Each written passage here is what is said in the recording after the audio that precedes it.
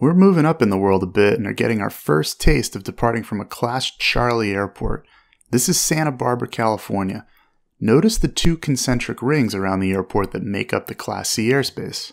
From the ground at a Class D airport, we saw that all we need to do is contact ground and tell them our direction of flight. Here at Santa Barbara, we're going to be introduced to a type of control called clearance delivery. First, let's start as we always do on a departure by grabbing the latest weather. The ATIS frequency is 132.65, so we'll put that on our COM 2, flip it active, and hit both on the audio panel. Santa Barbara Municipal Airport, ATIS information Lima, 1653 Zulu, wind 140 at 6, visibility 7, sky condition, clear, temperature 14, dew point 11. Altimeter 3003. Arriving and departing runways 7, 15 left, 15 right. Visual approaches in use. VFR departures contact clearance delivery. It is on course heading, altitude, and if flight following is requested. Read back all runway assignments and hold short instructions. Advise on initial contact you have information Lima. Okay, so in addition to the weather, notice that the recording says to contact clearance delivery with both our route of flight and altitude, and if we want flight following. Clearance delivery will issue us what's called a VFR Clearance. Remember that in order to operate in Class C airspace, we need our Mode C transponder, so they'll be issuing us a squawk code, just like on flight following. They'll take information about our flight, call sign and aircraft type, route and altitude, destination if applicable, and create a flight strip. The squawk code that they assign us will be associated with this information so they can pass our information along to ground, tower, and departure, ensuring our smooth flow through and out of the Charlie airspace. ATC clearances contain several items which are given out in a specific order. To keep track of these items, we'll use an acronym, CRAFT, which stands for Clearance Limit. We don't need a clearance to operate in Class C airspace, so they'll likely omit any mention of this. R stands for route. ATC will assign us a heading or route based on where they want us to go to separate from other aircraft in the area. It might be runway heading, it might be to a visual landmark like following a highway, or it might be a specific heading. A stands for altitude, if they want us at a certain altitude or to stay below or above one. F is for frequency. We'll need to be in touch with departure control. After we've taken off, tower will instruct us to contact Santa Barbara departure, and the frequency thereon will be provided to us in our clearance. Finally, T is transponder. This is the transponder code will be assigned. As you can imagine, these clearances can be a mouthful, and we'll need to read them back to the controller, so writing them down and having this acronym to organize the elements will be very helpful. Okay, let's get ready to call up clearance delivery. The frequency can be found at the top of the airport diagram for Santa Barbara. It can also be found on the airport's page in the chart supplement.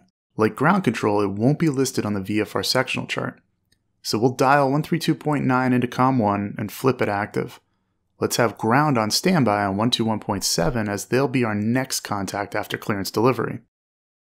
Now let's organize what we want to say to them. We'll start with who we're talking to, Santa Barbara Clearance, who we are, Cessna 518 Foxtrot Tango. We'll also add that we're a Cessna 152 so as not to confuse with a Skyhawk or something else. We can skip where we are. Clearance delivery doesn't care where we are because they won't be issuing us any movement instructions the way ground or tower will. Finally, what do we want? We need to give them a route of flight and altitude, as the ATIS recording said. Let's say we want to fly to Burbank, another Class C airport. We'll plan 5,500 as our cruise for the eastbound flight. It's also going to be important that we mention that we're a VFR flight so the controller doesn't try to find an IFR flight plan for us. So these are the elements of our communication to clearance delivery. Let's have the craft scratchpad ready to go so we can write down and organize the clearance we receive. Santa Barbara Clearance, Cessna 518 Foxtrot Tango is a Cessna 152. Request VFR departure to Burbank at 5,500. No flight following requested. 518 Foxtrot Tango, Santa Barbara Clearance. On departure flight runway heading, maintain VFR at or below 1,500. Departure frequency 120.55. Squawk 1734. What a mouthful. Hopefully it's clear now that writing this down and using the CRAFT acronym is hugely helpful. Let's read back all the items on the clearance. Maintain runway heading on departure at or below 1,500, departure frequency 120.55, squawk 1734. 8 Foxtrot Tango, read back. If we got everything correct, we'll hear read back correct. If not, the controller will let us know what we missed and we'll need to read it back again. At this point, we can set our squawk 1734 into the transponder. We'll also want to turn on altitude mode as required in Class C airspace. Let's flip over to ground. The next few steps in our departure will be very similar to what we've seen at a Class D. After flipping over, we can put tower into our COM1 standby. They're on 119.7. For the contact with ground, let's organize what we want to say. Who we're talking to is Santa Barbara ground. Who we are is Cessna 518 Foxtrot Tango. Where we are is over in the northeast corner of the field, the GA parking. What we want is to taxi for VFR departure with information Lima. We don't need to tell them our direction of flight like we would for ground at Class D because that's been passed on by clearance delivery. Before we contact ground, let's try to anticipate the instructions we'll get. The active runways, according to the ATIS, are 7, 15 left, and 15 right. The closest of these runways to us is 15 left, and it's 4,100 feet is more than enough that we need to take off. So if we're assigned 15 left, we'll be instructed to taxi there via Charlie. Santa Barbara ground, Cessna 518 Foxtrot Tango is at the GA ramp. Request taxi for VFR departure with Lima. Air 518 Foxtrot Tango, Santa Barbara ground, runway 15 left, taxi via Charlie. Runway 15 left via Charlie, Cessna 518 Foxtrot Tango. So as planned, we get 15 left via Charlie. We start out and we'll taxi that way. When we reach the hold short line for 15 left, we can switch over to tower. We could pull off to the side to do our run-up and pre-takeoff checklist if other aircraft were coming behind us. With tower active, we can now put our assigned departure frequency into standby. Tower is going to hand us off very soon after departing, and they may not even give us the frequency as you might get in a normal handoff, so we should have it on standby now. An extra professional move right now would be to load some destination comms into our COM2. Let's put the ATIS frequency for Burbank, 134.5, and flip it active. We can also put the ground frequency for Burbank on standby, 123.9. Okay, our comms are set up. Let's brief our departure. Our VFR clearance has us maintaining runway heading and maintaining at or below 1,500, so we'll plan that until instructed otherwise later. Our on-course heading is about due east, so from runway heading of about 150, we'll plan a left turn out when able. The call to tower is similar to what we do at a Class D. Santa Barbara Tower, Cessna 518 Foxtrot Tango, short of 15 left, ready for departure. We say ready for departure. We shouldn't say the word takeoff until actually reading back our takeoff clearance. Cessna 518 Foxtrot Tango, Santa Barbara Tower, runway 15 left, cleared for takeoff.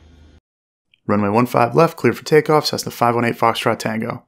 And notice the order of these things. Both we and the tower said the most important part, cleared for takeoff, last. As we take off and climb out, we're maintaining runway heading. Somewhere around the departure end of the runway, we'll get our handoff. Air 518 Foxtrot Tango, contact departure, see you later. Over to departure, Cessna 518 Foxtrot Tango. So we flip over. Notice they didn't give us the frequency as we mentioned they might not. Contacting departure, remember that this is TRACON. They're sitting in a windowless control room and can't see us. They'll need to radar identify us. We'll need to give them the altitude we're currently at and where we're climbing to.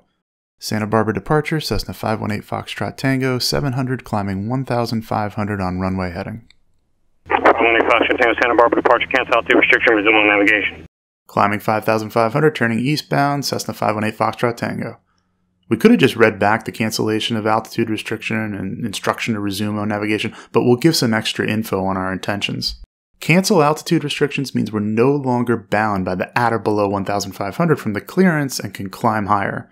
Resume on navigation means we're not bound by the previously assigned vector, in this case runway heading, and can now fly our chosen route, which as we've informed ATC is eastbound.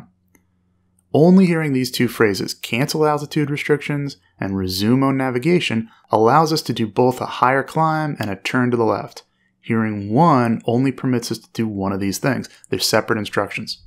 Also, notice the controller didn't say radar contact. Radar contact means that not only do they identify us on their radar scope, but they're also providing us radar services. We haven't requested flight following, therefore we're not getting those services. So after we level off at 5,500, we've climbed above and left the lateral boundaries of the Class C airspace. Departure will tell us to change frequencies. Foxtrot Tango radar service terminates squawk Vfr for exchange approval. Have a good one. Since we're not getting flight following, there's no handoff, just an approval to change frequencies in Squawk VFR. Squawk VFR, frequency change approved, Cessna 518 Foxtrot Tango. So we'll enter 1200 into the transponder and continue on the cruise portion of our flight. The next video will deal with entering and landing at a Class C airport, our destination, Burbank. We've all been talking since we were babies, but talking on the radio makes us feel like we don't know any words whatsoever. Flight Insight VFR Communications course is going to take you step by step through every single aspect of communications, from speaking on a CTAF with other aircraft at a non-towered airport, to talking to tower and approach control, all the way up through talking to the big boys at the international airports and the approach that monitors them. Check out the course we've created in partnership with Pilot Edge and head over to flight-insight.com/comms today.